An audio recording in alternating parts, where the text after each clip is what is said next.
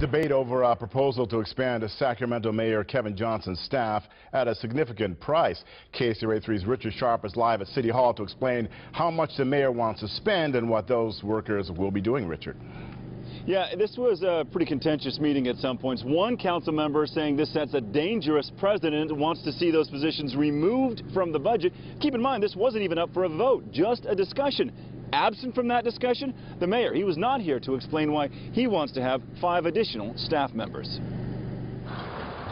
Ask taxpayers if the mayor's office should have more money to hire more people, and the answers vary. If they are doing an adequate job with the personnel that they have, I don't see any reason why any more money should be poured into that. Others say there are better causes for that money. I think that the city needs to allocate one of those positions full-time to the least, the last, and the lost, to the homeless. But the mayor's office, which has a staff of 7, says they need more people because they have a lot to do. There's the rail yards project in the Innovation District, raising the minimum wage, the housing initiative of building 10,000 housing units in 10 years. These positions would be helping all of these initiatives, yeah. The cost of these positions, about $650,000, on top of the mayor's current budget of about $1 million, was discussed by council. It would take a very powerful argument for me to support that huge increase in staff. That's almost a 70% increase in the mayor's budget for staffing,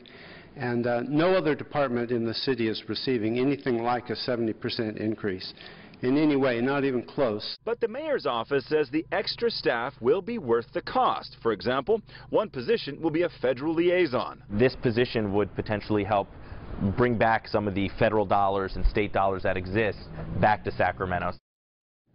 Now, the mayor's office will technically have 2 of those full-time positions. The other 3 full-time positions would be from borrowed, basically, from the city manager's office. They have to figure this all out over the next month and a half so the budget can take effect July